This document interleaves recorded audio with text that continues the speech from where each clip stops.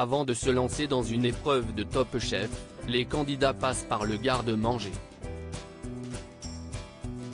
Une pièce qui fait l'objet d'une attention particulière de la part de la production. Cela fait partie du cérémonial de Top Chef.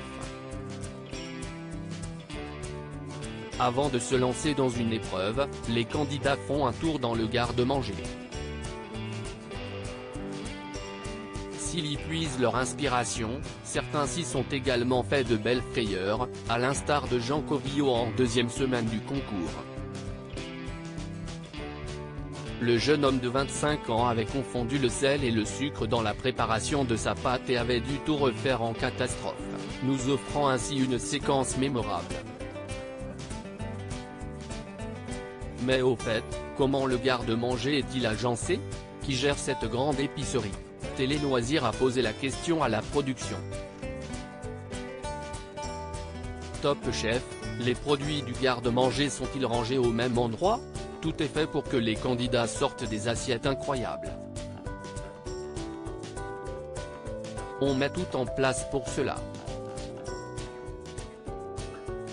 Mais on dit aux candidats qu'ils doivent être en alerte, pose Demblé Romuald de Gravelot, directeur des programmes de Studio 89, la société de production qui produit Top Chef. Car tout n'est pas si simple dans les faits. Il y a un gros piège mis en place par la production. Ce n'est pas un piège pour les candidats mais parfois, ça les piège, ajoute-t-il. Toutes les huiles et tous les condiments sont disposés dans des ports transparents, parce qu'on n'a pas le droit à les montrer à la télévision et que si est plus joli. Donc on reconditionne. Mais comme on n'est pas vache, sous chaque pot, il y a une petite étiquette qui en indique le contenu. Quand les candidats débarquent dans Top Chef et qu'ils visitent le plateau pour la première fois, on leur explique qu'il faut avoir le réflexe de soulever les bocaux et bouteilles. Mais dans la précipitation, ils ne le font pas toujours et peuvent se tromper, explique le producteur. Le reste est une question de logistique. Les produits peuvent ainsi bouger de place au gré du thème des épreuves. Cela demande aux candidats de chercher. On a beau leur répéter, parfois, ils sont déstabilisés parce qu'ils sont sur de rails. Ils tombent dans leur propre piège parce qu'ils veulent aller vite, précise le producteur. Si est d'ailleurs aux candidats de vérifier que leur matériel fonctionne, par exemple, une cartouche de siphon, en début d'épreuve pour éviter une frayeur de dernière minute au moment du dressage. Top Chef, qui range le garde-manger? Le reconditionnement des produits et, surtout, le réapprovisionnement du garde-manger est assuré par la régie cuisine. Composée d'une vingtaine de personnes, qui travaillent en roulement, elle fait partie de la production. Pour remettre en ordre intégralement un garde-manger, comptez une bonne heure et demie. Outre le réassort, il faut vérifier que la fraîcheur des produits, respecter la chaîne du froid, nettoyer le plateau. Un vrai travail de fourmi.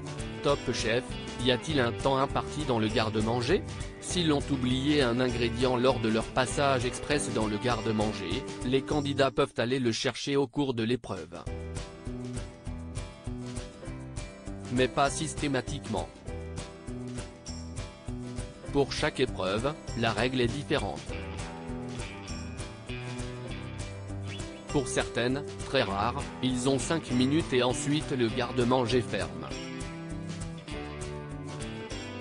Pour d'autres, il reste ouvert et les candidats y vont quand ils veulent. La règle de base, si est que le garde-manger reste ouvert tout le temps, sans temps imparti. Mais attention, le temps passé dans le garde-manger est compris dans l'épreuve. donc moins ils y passent du temps, plus ils en ont pour cuisiner.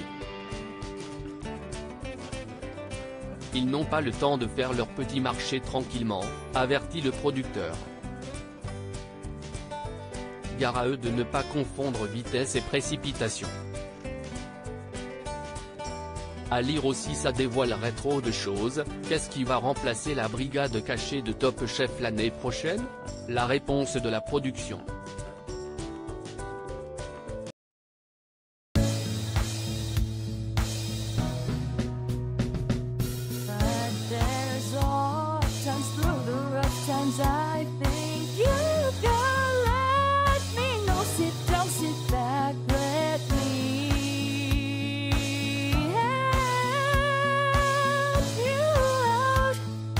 Just